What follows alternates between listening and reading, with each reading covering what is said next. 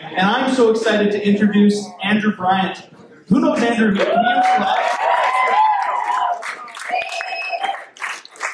Andrew's going to be our esteemed host for tonight, and I'm going to pass it over to him right now. You go, buddy. All right, thank you for that. I hope everyone's doing great so far. So tonight we have an amazing opportunity to learn from some healthcare professionals that have lots of experience just helping others deal with their mental health.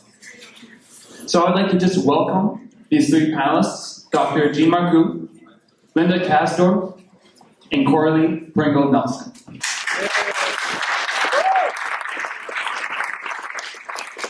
I want to say thank you so much for being here. Thank you for your time and for just the knowledge you're about to share with us. It means a lot.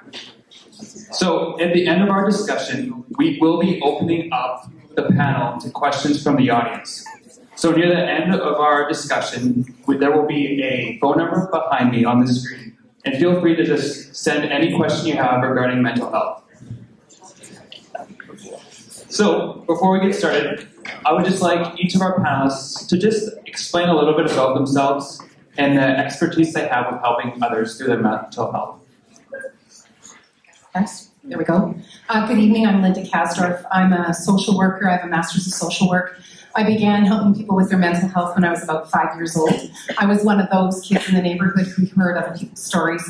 Most recently in my life, I got a master's of social work dealing with children and adolescents accessing pornography and the impact on their lives. And I work in private practice, and part of that is a contract with the Saskatoon Christian School, K-12. And I work with little people right up to older adults. It's a fun adventure.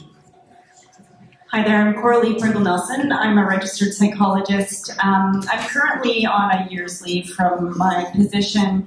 I am doing some more graduate training looking at trauma response and leadership. So a lot of my work is in the area of trauma. So some of the tragedies that have occurred in Saskatchewan have been part of my area of purview and involvement. But I got started actually being involved in the area of forensic psychology, and still do a little bit of work in that area, but mostly now private practice, contract work, and working on some more graduate work. Good evening, and thanks for having me over. I came through the door expecting a 50-plus crowd, and it was just delightful to see all 825s in the room, and I appreciate that. I appreciate the opportunity to talk to kids. It's what keeps us all young. So thanks for having us over. I've been a physician for 34 years, and I've been a psychiatrist for about 27 years now. I work with the Saskatoon Health Authority, and I actually emphasize severe and persistent mental illness. And I really want to show you tonight that the Bible is full of mental illness and mental illness issues. We can actually make some very interesting diagnoses, which I will do with you later, so just stay tuned. Awesome, thanks for that. So I have a few questions, and just feel free to jump in with an answer whenever you feel like it. So the first question, what's one of the major myths you would like to debunk as professionals when it comes to Christians struggling with mental health? Okay, the mic got passed to me first, but somebody else is going to get it first on the next question. A myth I want to debunk is that weak people suffer from mental illness. That is simply not true. And the piece that connects to that is that people with weak faith suffer with mental illness or are not cured of it. For me, and I'm just wondering, I have a little bit of just a slide that I had actually asked to have put up just for some discussion. And one of the things that I think for us, and I'll talk more about this slide, Dr. Stan Kuchar from Dalhousie University, is from a biblical perspective that, as Linda said, people are weak, or that if you pray hard enough, if you do some kind of religious or spiritual activity, you should be able to manage all of the symptoms or concerns that you have. And in fact, I don't think that's entirely true. I'll talk more about that, but I think the other thing that fits in here is mental health is not a binary concept. You either have it or you don't.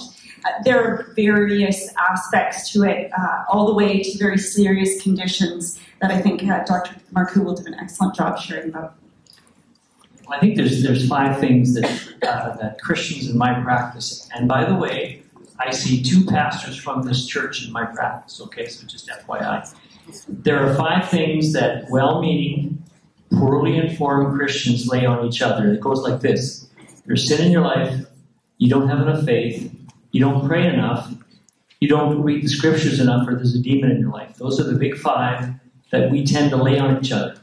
Now, the second thing I want to say is that, unfortunately, the evangelical world has a very poor, listen up, theology of suffering. Okay, so when it comes to the theology of suffering, the Catholics do a much better job than the evangelicals. And I think that one of the struggles that when we went to the Reformation, we threw a lot of that stuff out. Some of the mainline Protestants have much better theological understanding, but all you have to do is Google prosperity gospel, and you just eliminated the whole suffering gospel. So those are some concerns. Thank you. So our second question is, how does our mental health affect our overall health? Well, if we look at mental health from, as I mentioned before, kind of the 4 possible levels, even stress can have a huge impact on, like, our immune system, for example. And so if you're students right now, I am too, so I empathize, you are going to peak at about December 5th, 6th, 7th, or 8th, whenever your exams are done. And then what happens to you?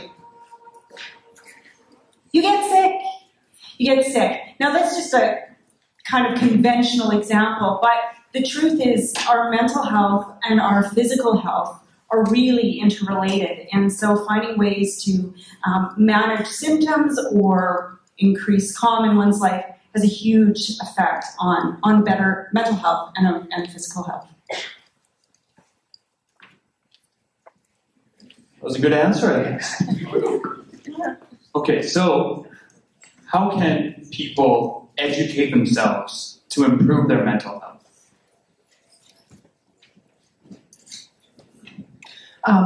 We all have a vast expanse of knowledge right in our pockets, on our telephones. And I would say to you, the Canadian Mental Health Association has a terrific website. So if you're interested in understanding about mental health and you want to educate yourself, it's a quick Google. And then to improve your mental health, I would say to you, be realistic about what's going on in your life. Seek appropriate help.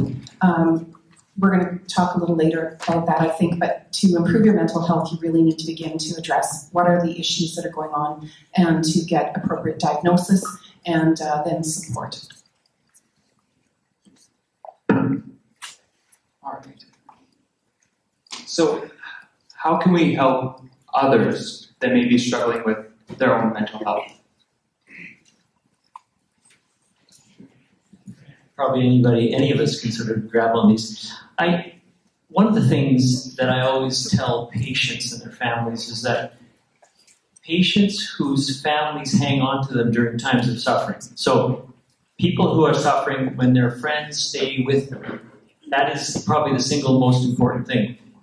Patients of mine who have been abandoned by friends and family, and typically it's because they're just too difficult to hang on to. I mean, there's some of the, if you want to see some really wild behaviors, it's going to be in some of these severely mentally ill people, that they will always do worse when people abandon them. So I think the very first thing to do is to not abandon people. That, I think, is the core thing.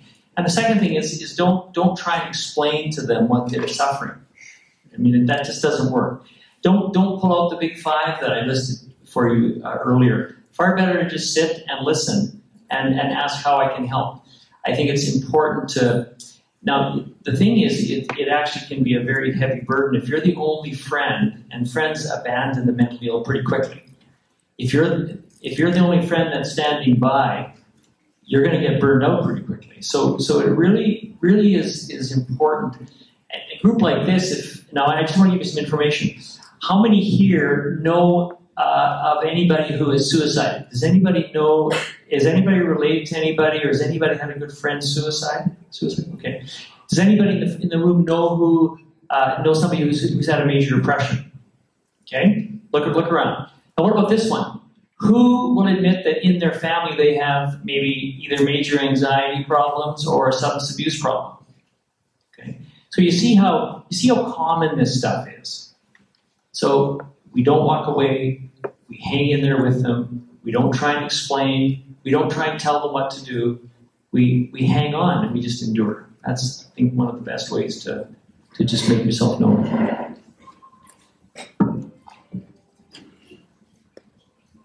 Some literature, psychotherapy literature, looks at this concept of attunement. And attunement really means to feel felt.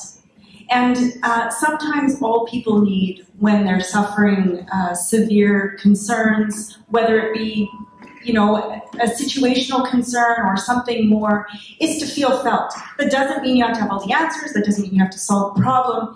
And it doesn't even mean that you have to try to put yourself in their shoes, because that actually can cause some difficulty for you.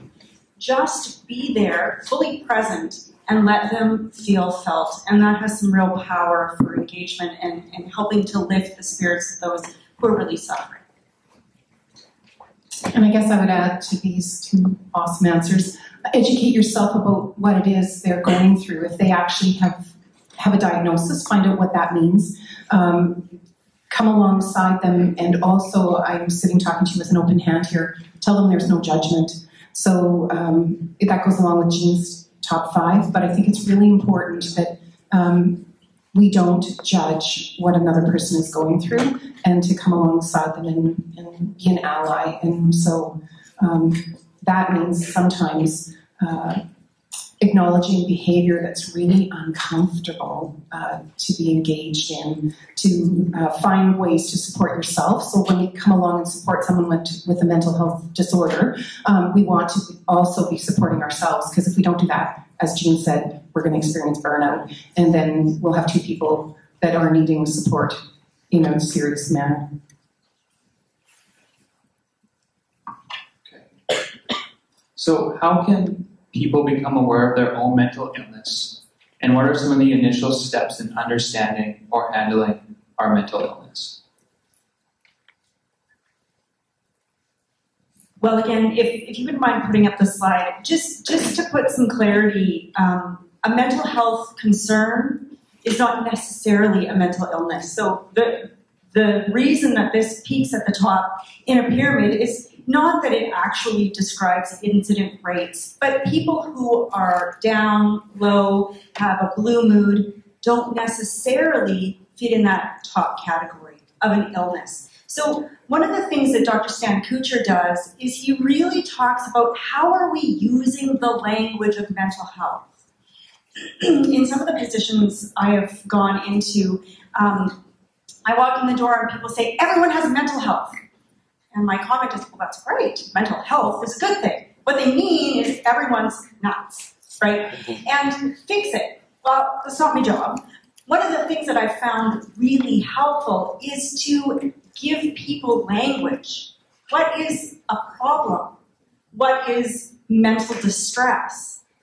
What is a mental health problem that can kind of vacillate between the mental illness or something that is quite concerning, getting in the way of your life, and then something that is diagnosis worthy, something that may require medication and intensive psychotherapy. So finding some language to even talk to people really helps us understand this concept of mental illness, that we don't want to brush everyone with the same stroke. We want to ensure that there are gradients. And that actually helps with hope. For people to say, oh, I'm in mental distress. I haven't lost my mind. Now, of course, untreated, that could become more serious. But some of the work of Stan Kuchar is really to say, we got to start talking about this using realistic language, that everything that happens to us that is distressing, it's not necessarily a mental illness or something that requires a diagnosis.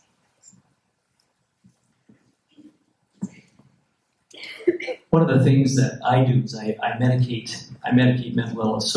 So as a physician, there's a number of specialties, and the psychiatrists are the ones that do the medication of mental illness or mental distress to the point where it becomes illness. Now, let me just clarify a few things. First of all, it's people that have anxiety that think they're going crazy.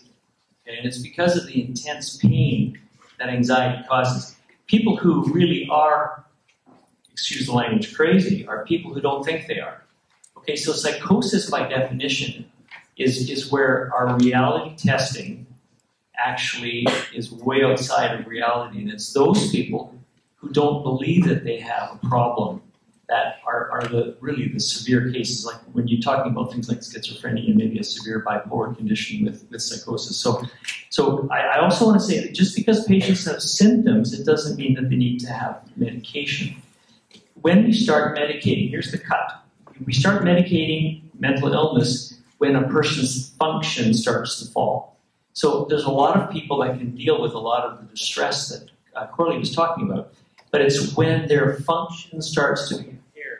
They can't manage relationships. They can't keep going to school anymore. They can't get up in the morning. They can't look after themselves. They're losing 30 pounds. They become suicidal. So when a person's function starts to fail, that's when we step in with medications. Just because you have the symptoms of mental illness, if you're coping, even if it's barely, if you're coping and you're still covering the bases, we don't recommend medications for those cases. It's when your function really starts to be impaired. Okay, so that's important to understand.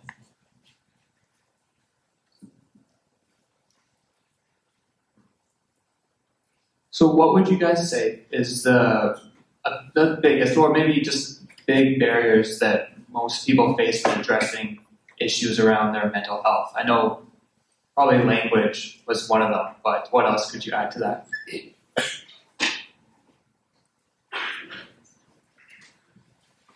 I think that a very major issue for people in addressing their own mental health or choosing to get help for it is one's own pride. And we talk about stigma attached to mental health, and often the person who's experiencing a mental health concern has had some type of judgment that they have made about mental health. And maybe they've been educated in their home that our family's strong, we don't have those kinds of problems, or these problems, if we have them, are kept inside the family. So pride is a really big component of stepping out. And then the other one, I think, is courage, actually facing the distress and being willing to step out, tell your story, and access some help.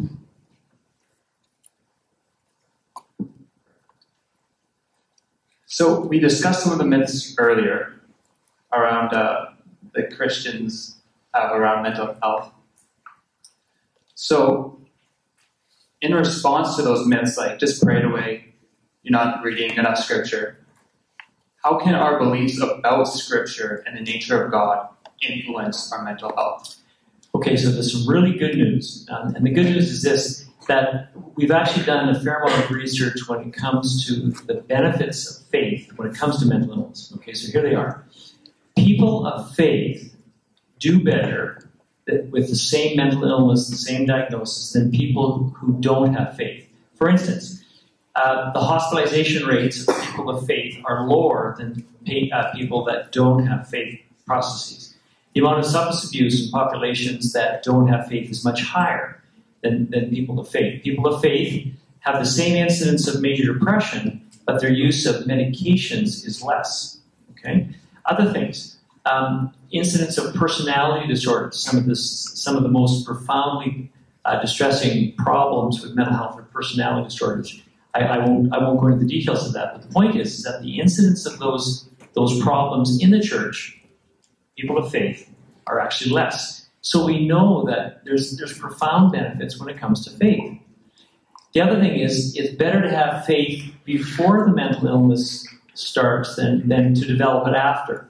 But, I mean, hey, we'll take it whenever we can get it. We know that if people are able to embrace faith after the onset of mental illness, they do better. So first of all, there's nothing actually when it comes to the treatment of mental illness that is actually better than anything else. We know that things like being in a relationship, being married actually, is protective when it comes to mental illness. You do better. You do better if you have a faith community. You do better if you take the medications. Here's one that's interesting. Patients who have faith take your medications more regularly than people who don't. They've already settled who the boss is. It's not them. And I think if you're running your own life, you tend not to be very compliant with medication. So be aware that faith actually has all kinds of benefits, protective benefits when it comes to mental illness. So that's really important. The other thing is to know that the best news of the evening is that I am going to be fully unemployed in heaven, and that I'm looking forward to that.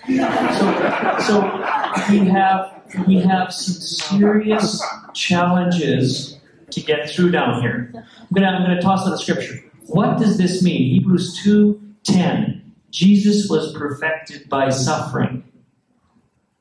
I thought he wasn't perfect, first of all. And what does suffering? See, here's the theology of suffering that we don't get. It took me 35 years before I actually heard anything about mental illness from the pulpit in the church. So we tend not to talk about it in the church. But we know that suffering is a big part of the Christian life. Jesus was perfected by, notice, he wasn't perfected by pleasure. He wasn't perfected by power. He wasn't perfected by fame. He was perfected by suffering. So I think that's something else to realize, is that suffering actually does some really good things to us. And so there's something about that that's very powerful. So those are just some things to think about.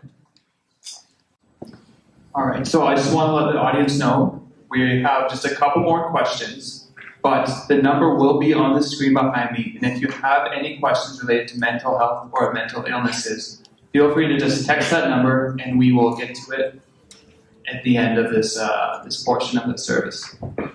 Andrew, can I just add to that last answer? Yeah, for sure.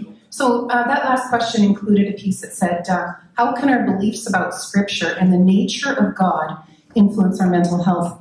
And I think that when we have an understanding of God as loving, gracious, compassionate, meeting us in our place of deepest need, we, as healer, we can sit and be with him. In my own life, I experienced depression about 3 years ago following a brain injury. And one of the things that really helped me, as Jean said, our faith is a protective factor. For me, it was that was a constant. My faith was the constant source of my healing as I rested in a depressed state. And so knowing that the Lord is there for me, that he cares about me, that he has compassion on my place of suffering, those were very profound and impactful experiences in my life. And then using Scripture to literally speak over myself, that was like this healing balm that happened over and over again, many hundreds of times a day as I journeyed out of that space into a place again of being well. So I'm an example of a believer who went through a very dark time and has come out the other side, and I just give God the glory for that. And I believe that he is the one who, did that healing work in me, and part of that was just simply the Word of God spoken over and over in my life. So. Thank you.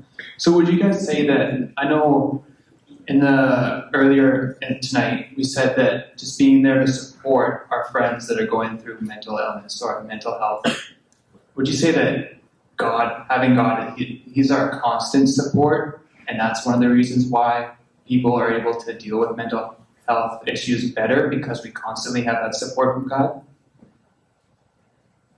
Yeah, I think that's a really key aspect. From a spiritual perspective, if I'm seeing clients who have faith, I have a whole extra toolkit that I can bring into the room. If I'm in a clinic setting, I don't tend to have that opportunity, but in my private practice, a whole other toolkit. And one of the things, not if people are hitting in that little red part at the top, that's where we would determine that their functioning is really compromised. They can't do what they need to do to get the things done in their lives that are required. But in some of the other levels, one of the things that I really focus on with people is aligning their beliefs with Scripture. And one of the things that happens when somebody is really stressed out is that they find it very, very difficult to believe the truth of Scripture.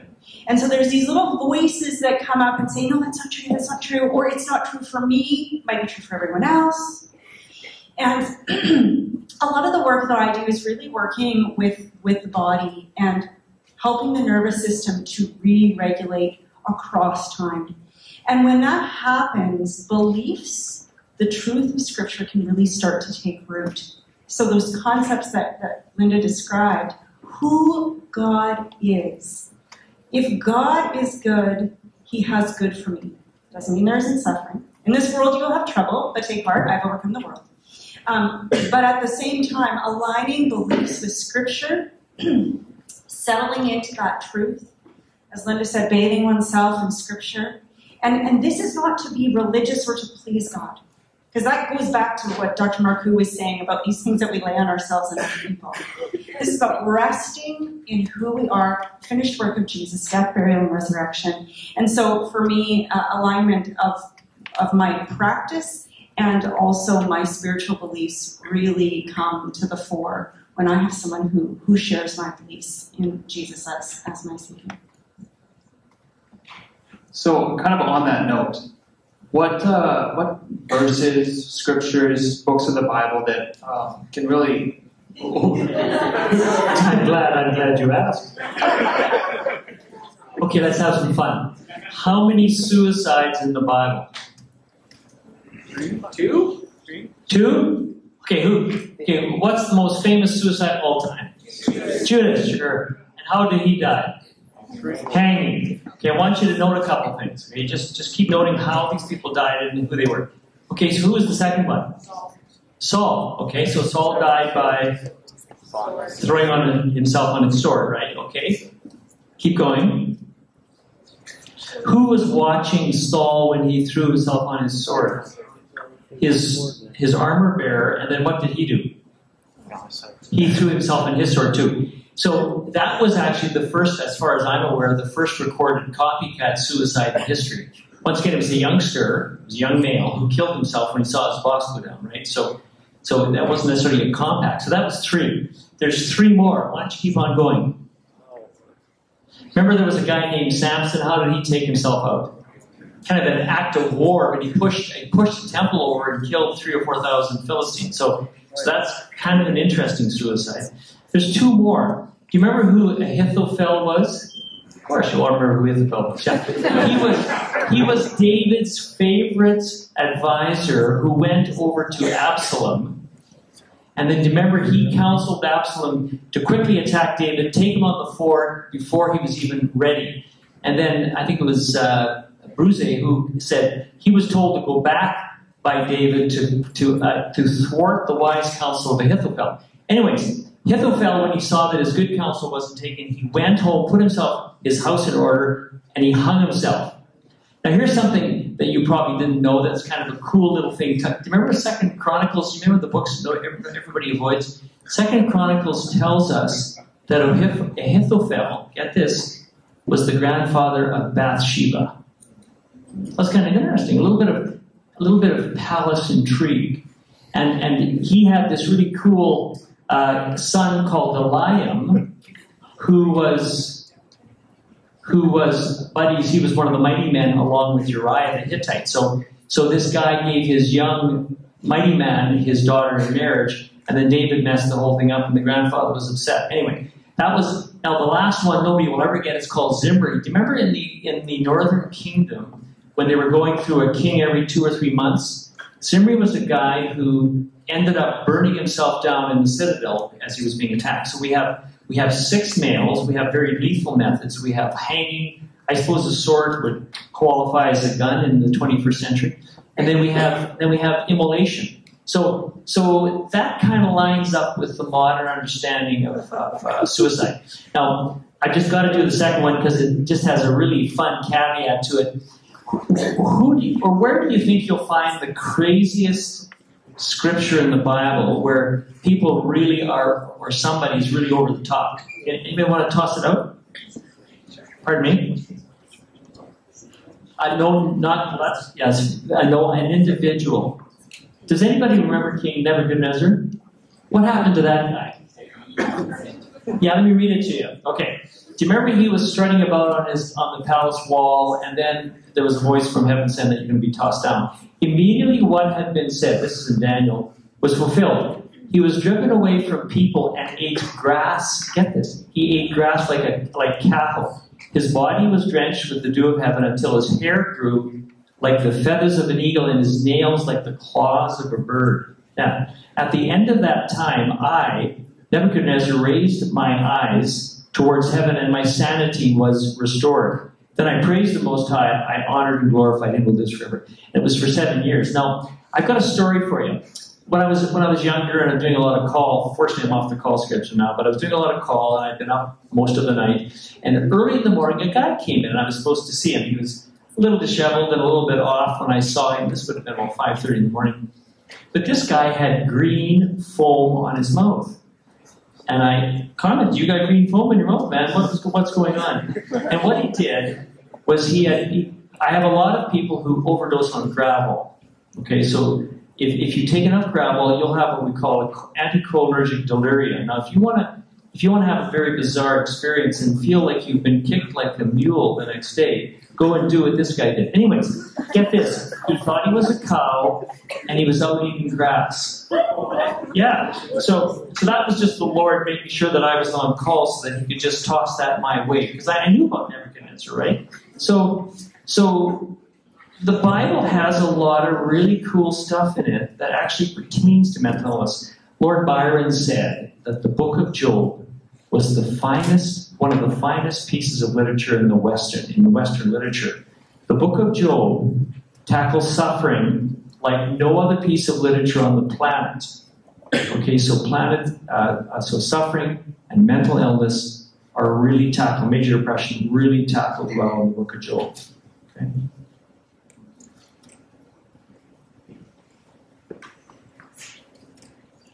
So what is the most beneficial way to incorporate our Christian faith into our discussion with mental health?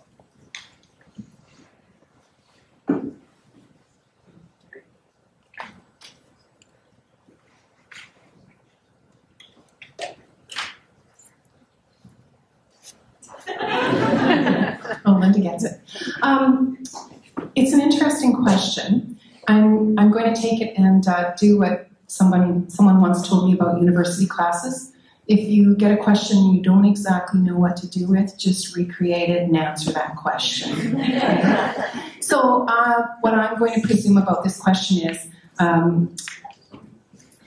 into our discussion about mental health, I'm wondering if this is actually a conversation. So how would I involve the Christian faith in a conversation with someone about their mental health? One of the things I might do is ask them, so I'm with someone, I'm thinking about this less as a professional and more as a friend. So if I was sitting as a friend with someone and they were talking with me about their distress, I might ask them, especially if they're a newer friend to me and I don't know their story, tell me your story. Tell me about your life. Maybe then I would ask, tell me, do you have a relationship with God? Is that part of what's, where do you get your support from? An invitation into conversation.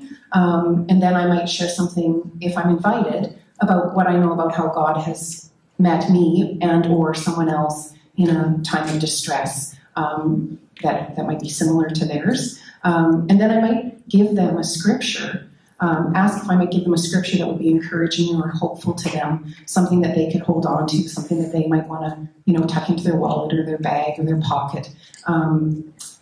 Actually, I knew a group of women that for a long season journeyed together by tucking a word of scripture into their bra every day. And they shared those same scriptures, and it was a way of encouraging them on a journey that was very, very difficult and distressing.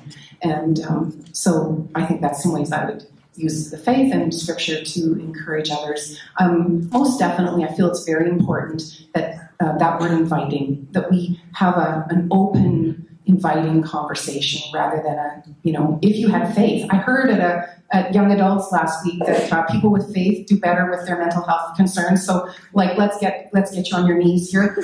Much better to be inviting and to ask what people already know and to encourage them.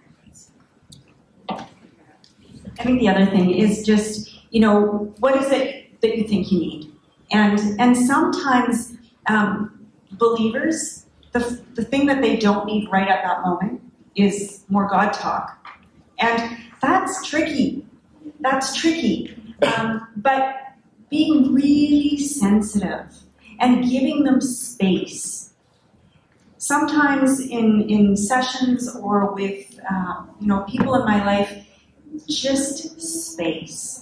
Just allowing them to sit there and come up with what is it that they need. Like, we all have great answers. I mean, we might have a few answers ourselves, but the truth is, if the Holy Spirit is working in the individual, and if that person is a believer, just giving them space, being near them, helping them feel supported and encouraged, but also giving them the opportunity to determine what it is that they might need. And then being there to possibly help facilitate that. Again, you don't have to solve other people's problems. That doesn't have to be your role as a friend. But there are supports in our community. There are therapists, psychiatrists, various public service agencies that support individuals.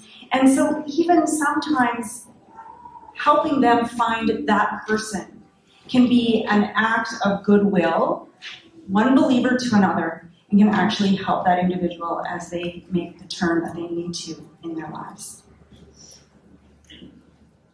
Well, I just want to say thank you so much for your time so far. We are going to now open it up to the questions you guys have texted in. So our first question is it normal or okay to have suicidal thoughts? Well, I've actually had a number of suicides in my practice, and it's actually I teach on the subject to the medical school and the residents, and so suicide has been a study of mine for a long time. I don't think, first of all, we don't actually use the word normal in medicine. We actually use the word average, because normal is such a wide range, and it's difficult to assess. I don't think it's average for the average person to think of suicide. However, it is common for a lot of people. And this is typically what it is. Nobody wants to experience the big one. Nobody here wants to die tonight so they can see what's on the other side and prove it once and for all. But what happens is that the level of suffering just gets so high that you need relief. And that's when you start thinking about offing yourself. And suicide goes through very passive ideas. Life sucks, full stop. Life sucks, I really should do something about it, full stop. Life sucks, I think I'm going to do something about it. Still passive. And then it's when you get into the active stuff where you're sort of dancing with the idea and you're planning something. And then you start to sort of tentatively do it. It's when you stand on the chair and you put a rope around the rafter, and then you put a rope around your neck and you start to lean and test it. So these are all things that people start doing. So these things wouldn't be considered average, and they're not considered healthy, but the point is they're really, really common. So I think it's really important. I never get excited when people come and start talking about suicidal ideation. I just put the topic on the table and I talk about the level of suffering they have. So this is really about the capacity to cope. Have you people heard of IQ? Well, what's IQ? Yeah. Intelligence quotient. Intelligence quotient. I think to make it really sort of quick and easy, that's actually mathematical speed, your speed of thinking, and it really pertains to your capacity to manage abstract thinking. That's what IQ is. What about EQ? That may be a little less common. What does EQ stand for? Emotional quotient, right? And that's the capacity to manage the emotions of others. Now I've invented something, it's called SQ, and it's suffering quotient. What exactly can you stand in terms of suffering? And I think that really that's what we assess with people, and so suicidal ideas are just ways that you're communicating, the way that you're picking up, that you're really starting to max out on your capacity to manage the pain in your life. And so when you start thinking about suicidal ideation, you do not hide, you start telling people. And we don't get scared, if somebody tells me that they're suicidal, it's not like let's drop everything and call the ambulance and drag them into emergency. That's not what we do, right? We sit and talk about suffering and we decompress them from that point of view. You know that you need to get somebody into the emergency when they're having suicidal ideas, when they're actively planning and they can no longer keep themselves safe. Here's your acid question to your buddy. Can you keep yourself safe? And if they say no, that's the time that you got to start thinking about getting somebody else other than yourself. But if I've got lots of patients that I ask them, it's, oh, I'm safe. I'm just having difficult ideas. The other thing is, I do a lot of training in the area of suicide as well, and have traveled the province doing that. One of the things that we know, it's back to language. As soon as the word suicide is stated as it's been stated here, it really helps to put what is out there. Is it a suicidal thought, or is it something else? But being able to talk about it as what it is, rather than, you're not going to hurt yourself, are you? No. People who are going to hurt themselves are doing it for a different reason often, the field of non-suicidal self-injury. People who want to die don't want to be hurt.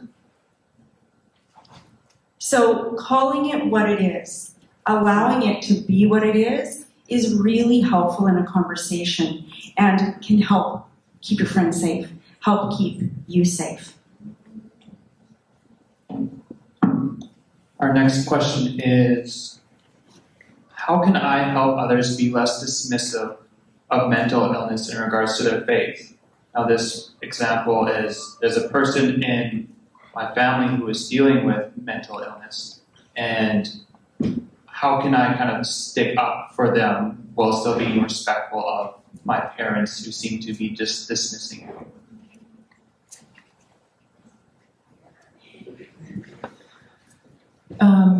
Well, I would suggest if you are the person whose parents are being dismissive, that you find an opportunity to have calm conversation with your parents when the person who is having the mental health concern is not present, and to talk with them about how their dismissiveness first impacts you, so how you experience it, and why you see the mental health concern to be concerning, valid, and then to model walking alongside the family member who has a mental health concern.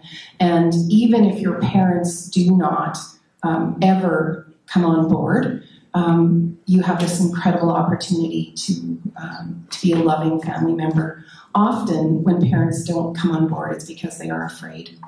And maybe they believe something like this myth: if I'd been a better parent, my child wouldn't have a mental health concern. And that is a very common myth that either parents themselves have put on themselves or somebody else. I don't know how it could be well-meaning, but maybe, they've heard it somewhere. And so that can stop parents. So to invite them in to face reality and to partner in the journey of helping the family member to get help and to become well. And sometimes in the family, there might be an auntie or someone else who can be an ally. And there has to be real carefulness around this, real wisdom in potentially inviting another adult into the conversation. So it's not throwing it up on Facebook or Instagram. It's really being wise and saying, who might be someone that my parents trust, know that this person's thinking with all cylinders, and engage that person in a conversation so you don't feel alone in that. And so there's ways to do that that are respectful and supportive, take into consideration a measure of confidentiality, but also don't keep you feeling really isolated and alone in carrying that. This next question is directed towards Dr. Marcoux, and they're asking if you could just expand on the term theology of suffering. If you could give a definition and then give an example of good theology that can be found in the Catholic Church, like you were saying, and then an example of bad theology that we have. Somebody's really raking me over. That's I'm not a theologian. I'm not a theologian. That's the first. I guess that's the first caveat I want to put out. I think theology, by its nature, is the so-called study of God, and I think that a correct theology of suffering needs to start from a correct understanding of God and what God's use of suffering is in the world. And I think the fact that it's very important to know that, I mean, right from the Garden of Eden onwards, suffering came in with sin. So the connection of sin and suffering. But there's other things, there's also vicarious suffering. Christ actually didn't deserve the suffering that he endured for us. And so there's also something about that. Like, for instance, we know that the single most important, this is a very bad joke, the single most important thing to avoid mental illness is to choose your parents wisely. And the thing about that is that this is primarily a genetic tendency. So we know that, for instance, when there's schizophrenia in the family, there's a 50% chance that somebody else, a first-degree relative, is going to have the same illness. We know that ADHD is the most heritable of all disorders. Whenever parents come in with a child with ADHD, attention deficit hyperactivity disorder, we know that there's something like a 60% chance that one of the parents have it. So we know that mental illness and its suffering is somehow genetically related. So the people that have it are somehow vicariously bequeath this from generations. Now, how does this stuff happen? I mean, does mental illness or sin somehow insinuate itself into the human genome? So there's all kinds of sort of notions about that. But back to the theology of suffering. So I think the notion that suffering is a very big part of life, but that it actually could be a significant part of life and actually used by God to improve us. And he clearly does it. Doesn't Paul say, I complete the sufferings of Christ in my body? So what does that mean? So I think a correct theology of suffering, you've got to think about the suffering scripture. How many here have read the book of Job at least 2 times? Okay, good. So what exactly does that mean? What does it mean when somebody comes in and curses the day that they were born? May the person who came and pronounced my birth be cast into the utter darkness. And then what about a book of suffering where Job is spending his whole time imploring God for answers? Why? And then God doesn't answer the question. But he says 40 different times in different ways, where were you when? Where were you when the mountain goat gives birth? Where were you when I made the icicle in deepest darkness? So his response is totally unsatisfying. But it is satisfying in a different way if we get beyond the notion that we've got to understand why. So I think this whole notion of why in mental illness, so wrestling with that. And then looking at evangelicalism, I think that the prosperity gospel is a very seductive and attractive gospel. Who doesn't want to have prosperity? Who doesn't want to have health? Now the thing is, those notions are actually part of Scripture. They're part of it. But when we exclude everything else, we only have half of the book. And I think that is the great problem in evangelical Christianity, is that we really have a very impaired understanding of Scripture. And the big 5 that I mentioned are the best that we got. Like that's pretty impaired theology as far as I'm concerned. So that's maybe kind of a windy answer. But, on the spot, it's the best that I can do. Thank you for that. So this next question is dealing with a person who has had a long time struggling with abandonment. And in her case, she's been kind of brushing it off using humor. And she's wondering how she can actually kind of communicate to herself how she's actually feeling versus just joking about it.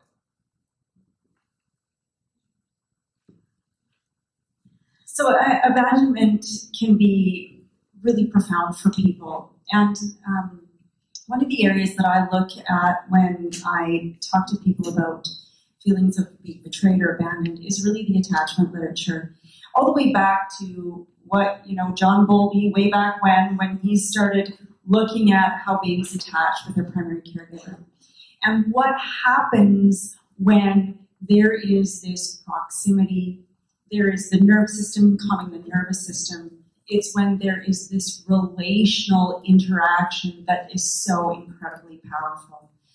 God made us with this connectability. And one of the things that happens in abandonment are there's these beliefs that come into play.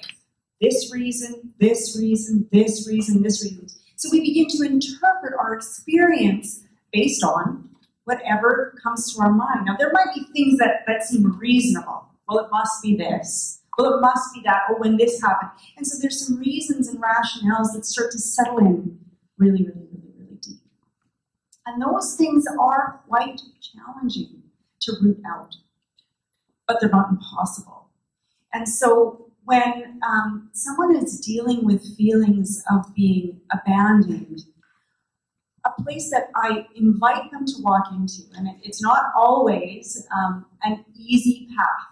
There's a lot of this in therapeutic work. You think you're going this way, no, you're going this way. And so I really invite them into this place of experiencing the love of God. It's a deep place. It's a quiet place. It means the phone is put aside. It means there's rest. And there's this process of hearing the voice of God, which is not the voice of worship songs. It may be the voice of Scripture, but it comes in this place of quiet and of rest. Now, for some people with really quite extensive abandonment issues, they can't find the quiet. And that's when my encouragement would be to access some additional support, to find your way, to find the quiet so you can hear the voice of God, hear the loving, nurturing, attachment-focused kinds of words that He wants to speak to you.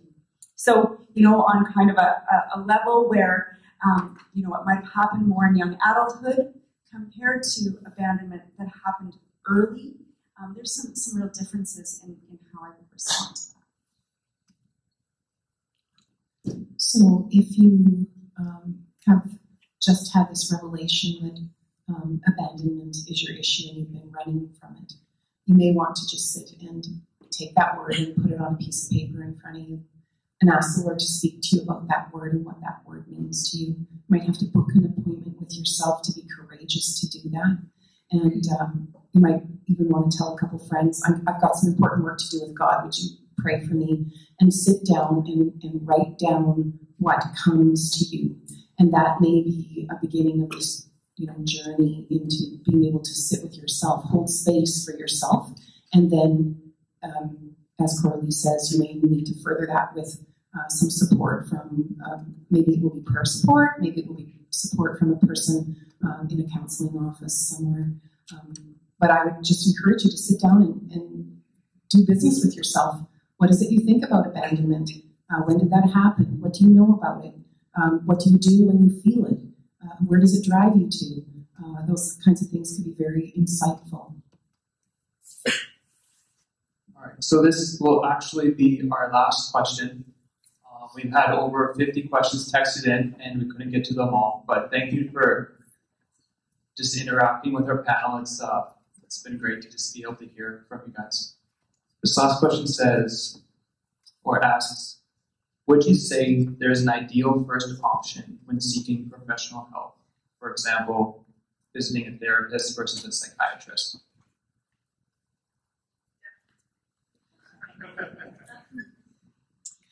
I think the best way, let me back up. The ideal entryway into sorting out mental health issues is your family physician. It's really males. How many males in this room have a family physician that they see? Come on now, fess up. Okay. Now, how many females have a family physician that they actually see? Well, it's a little bit better, but that's the issue when you're 20. I mean, good heavens. But the point is that a family physician is actually paid for by the government. You actually have free access to medical care. And if you start to see distress in your life, that's an ideal place to go. And they can start sorting out if it's serious. You'll never get into specialty care unless you go through your family doctor. Family docs always try and see if they can manage it first, and then they refer on. And they're pretty decent at knowing whether the access needs to go onto the serious end of the stick, which would be the psychiatrist, or if there's things in between, or and don't forget that they can start medications too if function starts to really be impaired. Now we have the public system when it comes to social work and psychology support, both for counseling and for assessments. And so the public purse does pay for that as well. Currently in Saskatoon, there's something called the intake through mental health, and you can actually personally go down to intake and get an assessment, and they can sort out what type of problem it is, what's the name of it, and move you on to different things. People that have a little bit more financial means have access to the private system, and that's paid per review. And that so there's a lot of counselors of various stripes and kinds, many excellent ones in the community that you pay for to see. But I think a family physician is a good way to start. That's maybe you folks have other ideas.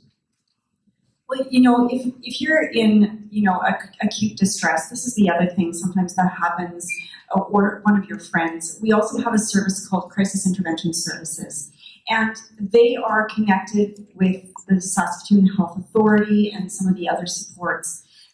Crisis Intervention Services, if you know you have a friend and you are pretty darn sure that they are at risk and you're not getting into emergency, you can call mobile and they will support you. Now, a couple of things to know about Crisis Intervention Services.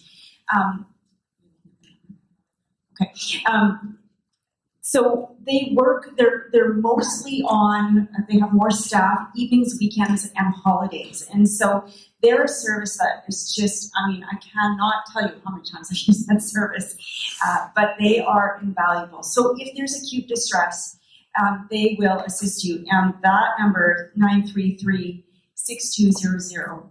And as Dr. Marcoux was talking about mental health intake, 655-7777.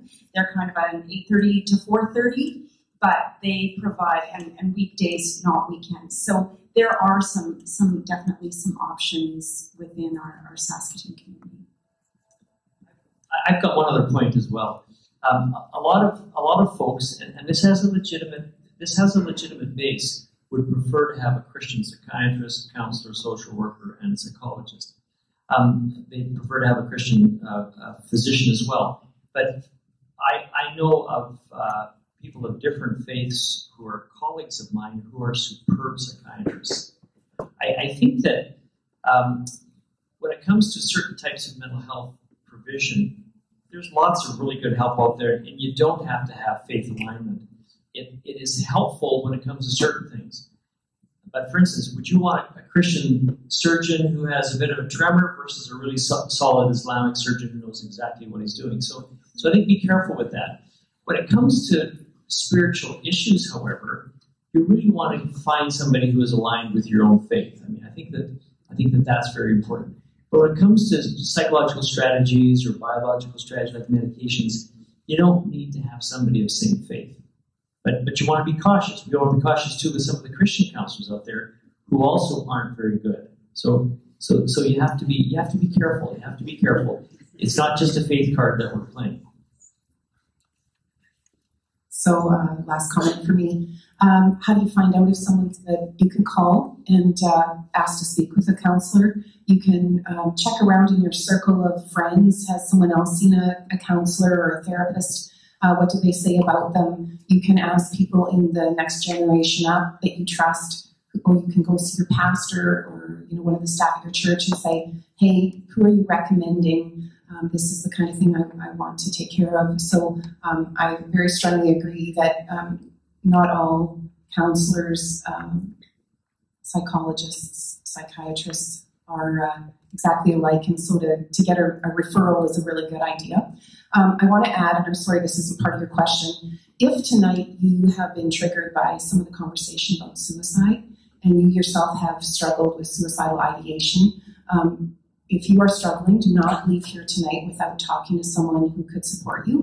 The mobile crisis number has been given out. That's a great number to call also. As we talk about mental health, one of the things that can happen is that inside of us, a trigger, can be hit. Some of these stories that have been shared are fairly graphic, and So I just want to caution you, don't leave here tonight if you are struggling without talking to someone. You are infinitely valuable. God made you. He loves you. We want this conversation to be healing this evening. Well, I think you guys deserve a big round of applause.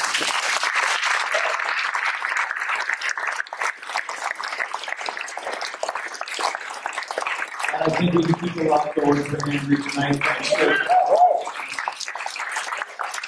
the panelists. Absolutely wonderful. I just love that, and I want you to know that your lead team, your people that helped run this and make this happen, they were the ones that really wanted this night to happen long before I was ever your pastor. So any credit to this planning goes to them and to them looking forward and realizing that this is a topic that we need to talk about at church. And so I'm so excited that you're here. Again, I just wanted to point your attention. We have Connect cards found in that little basket, and in about a couple minutes, those little curtains are going to open and the desk is going to come forth. And there'll be Connection team members there. We want to get to know you. We want to get you plugged in. But I just want to point your attention to a couple things that are coming up here. And the first one is actually one of our lead team members. It's her birthday today. Nicole, would you stand up for a second?